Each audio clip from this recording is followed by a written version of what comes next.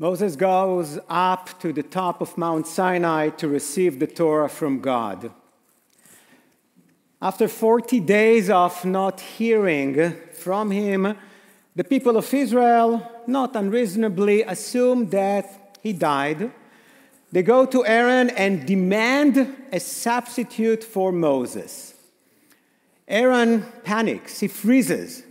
And the best idea he was able to come up with was telling the people, bring all your gold jewelry to me. Probably assumed that they wouldn't do it, but the people did. He collected all the gold, melted it, and what came out of it? A golden calf, an image of a young bull, which the people of Israel immediately treated like it was a god. Meanwhile, up there, God is not happy. When Moses sees it, he smashes the 2 tablets that he had. Eventually, he goes down. There is apologies, atonement, reconciliation, forgiveness. And some time later, God summons Moses back to receive the second set of tablets.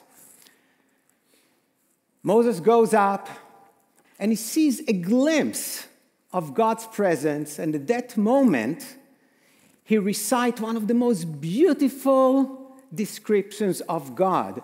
It is so powerful that our ancient rabbis decided to use it as part of the liturgy of the high holidays. We say dozens of times between the beginning of Elul and Yom Kippur. In Hebrew, it says, Adonai, Adonai, El Rachum V'Chanun, Erech Apayim V'Rav Chesed. Let's read it in English. Adonai, Adonai, God, compassionate, gracious, endlessly patient, loving and true, showing mercy to the 1,000th generation, forgiving evil and wrongdoing, granting pardon. Ready to be shocked now? So this text that is part of our liturgy is taken from the Torah, from the book of Exodus, chapter 34. But when we read it from the Torah, it begins the same way, but at the end it says, granting pardon, he will not. Yes, you got it right. What the rabbis did for the prayer was to erase the words, he will not. So what God is saying that God will not pardon. There are sins that God refuses to forgive. But the rabbis had the audacity to take it out. Can you imagine just taking the word no from the 10 Commandments? But that's exactly what they did there. Why? I don't know. It happened almost 2,000 years ago. Maybe because times were tough. You know, the people of Israel just lost their land. Their temple was destroyed. Hundreds of thousands of them got killed. The majority of them ended up in exile. So they didn't want any negativity. They wanted to think God only in positive terms. Maybe because they believed in the theology that we still believe, that in Latin we call it imitatio Dei, imitation of God, according to which we have to behave like God. And the rabbis tells us, as God is compassionate, you shall be compassionate. As God is forgiving, you shall be forgiving. So they didn't want anything negative. They didn't want, oh, God is angry, you shall be angry. God is jealous. No. So they just got rid of all the negative attributes of God. And this is bad. This is a mistake. And unfortunately, we live now in a time in which the culture presses us to get rid of anything negative. Good vibes only. Always look at the bright side. Have only happy thoughts. Don't be negative. Have you heard that? A lot.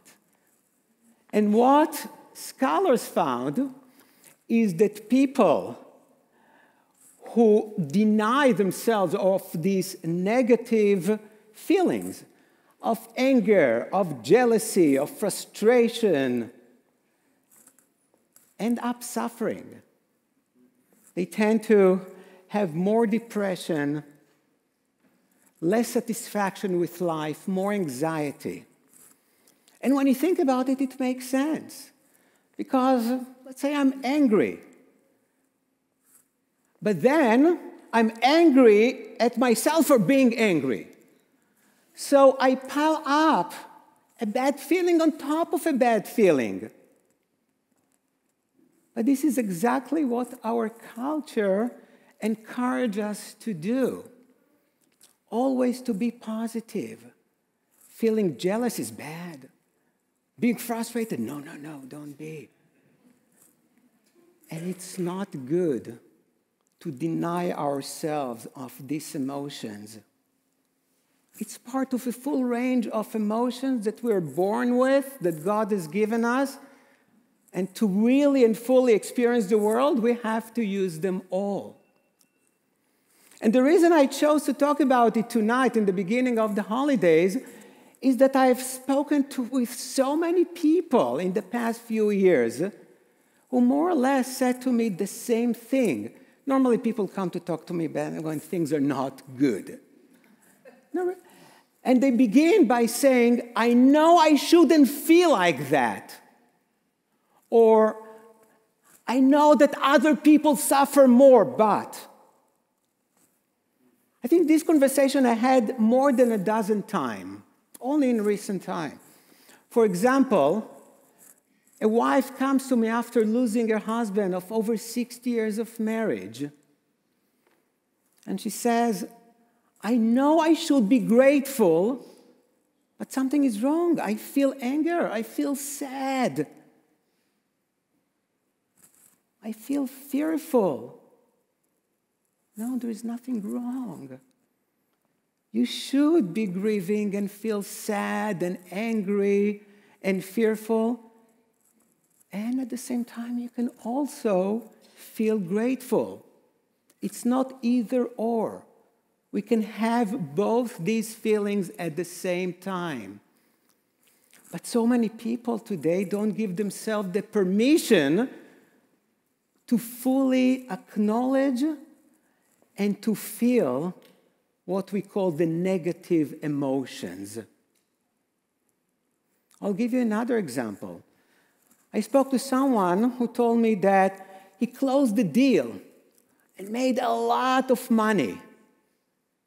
He said, I know I shouldn't feel the way I feel, but the truth is that I'm not happy. I feel jealous. I feel resentful because my partner ended up making much more money than I did. I know I should feel grateful and I should feel proud of myself, of working hard. But it's fine. If you feel resentment and jealousy, that's what you feel. And the truth is that all the feelings we have tend to pass quickly. But when we judge them, when we diminish their importance, when we suppress them, they tend to be more intense and to linger for much longer. So instead of just letting this feeling pass, we keep ruminating for hours and hours. Every high holidays, I tell at least one story about Rabbi Dr. Abraham Twersky. And the reason I do it is that I think he's the most fascinating man who lived in the past century. He died several years ago from COVID at the age of 90-something. What makes him so unique is that he was a Hasidic rabbi with the whole thing. Black hat, long white beard, always black suits, their long coat. But he was also a psychiatrist who was one of our biggest experts in substance abuse. And he wrote many books. One of them is called The Rabbi and the Nuns. Somehow, He worked mostly in Pittsburgh. I think originally he was from Milwaukee, but he worked mostly around Pittsburgh. He ended up collaborating with the sister of St. Francis Order. Sounds weird, the nuns and this super Hasidic rabbi, but it makes sense because both the rabbi and the nuns dedicated their lives to help people. And both were people of faith. So they worked together. One time, the Mother Superior called Rabbi Twersky and said, one of my nuns has a drinking problem, and we think that you will be the best person to help her because you are a believing person and you will not judge her. Rabbi Twersky said, of course, I'll be happy to do that. He wrote the time, the date and the time of the appointment on his calendar, paper calendar, remember these days? But he wrote it on the wrong day. The day when, the correct day of the meeting, he happened to take a day off. The poor nun had to schlep almost 2 hours, taking several buses. Then she arrived at the office, and he was not there. No cell phones back then. She waited for more than 2 hours because she assumed that the doctor had some emergency. But after 2 hours, had to schlep back, taking all these buses back to the nunnery. When Rabbi Twersky came back to the office, he realized the mistake he had done, immediately called the convent, apologized profusely, and set another meeting. When the nun came, before she even sat down, Rabbi Twersky said, first let me tell you, I'm so sorry about what happened. And she said, no, don't be sorry. You didn't do anything wrong. He said, at least let me reimburse you for the cost of traveling. Nuns are not wealthy people. And she said, no, no need to. And he tried to apologize. No, nothing happened. You didn't do anything wrong. So he told her, you know what? This is where we are going to start the treatment. You cannot admit that you have any negative feelings. I stood you up. You should be angry with me. You're angry, and then I apologize. And then you may choose to forgive me. He said, okay, I forgive you, but please make sure that it wouldn't happen again.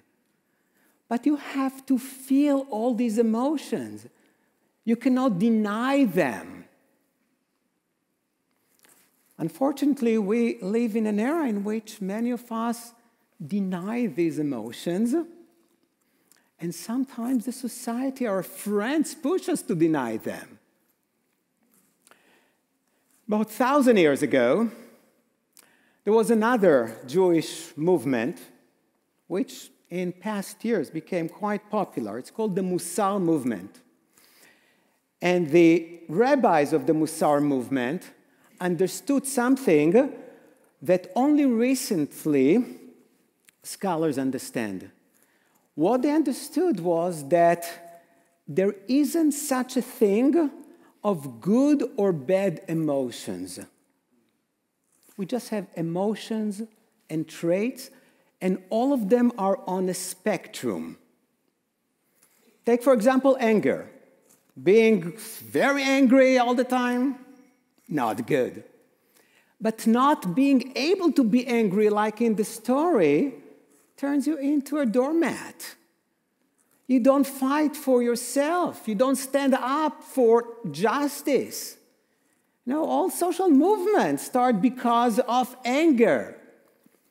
So you need anger, just the right balance. Well, let's take a positive trait of generosity. But too much of that, you'll end up penniless. So what the Musar rabbis taught us, still teach us, is that no good or bad. It's a matter of balance, and all the emotions are just on a spectrum, and we have to find the right place. And later on, scholars confirmed how right they were. All the emotions, especially the negative ones, have a purpose.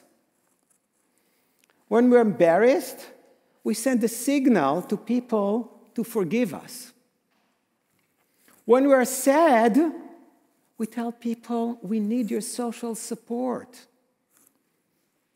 When we are disgusted by something, it prevents us from eating the leftovers from 3 months ago. Everything has a purpose. Even anxiety, when not too much, forces us to prepare. Everything has a place. Maimonides even counted it as a mitzvah. He said that when a person hurts you, it's not that you can. You must tell them, you hurt me. That's how you made me feel. That's who we meant to be. To feel full range of emotions. There is a beautiful midrash that tells us that God showed how compassionate God was in the very beginning of the Torah, the book of Genesis, and at the very end of the Torah, in the book of Deuteronomy. In the beginning of the Torah, in the story of the Garden of Eden, we read that God made garments for Adam and Eve. God actually took some leaves, some fig leaves, and stitched them into garments. That's beautiful. God made your clothes. And at the end of the Torah, we read that God buried Moses. After Moses died, it was God who took care of all the arrangements. Beautiful. At the same time, you can read the same stories in a different way. Because Adam and Eve ate the fruit, God banished them from the Garden of Eden and cursed them with all these horrible things. And Moses, at the end of the Torah, after leading the people of Israel for 40 years in the desert, after struggling with the Pharaoh, so one day, instead of talking to the rock, he struck the rock. God said, "You are not entering the promised land. You're going to die now in the desert."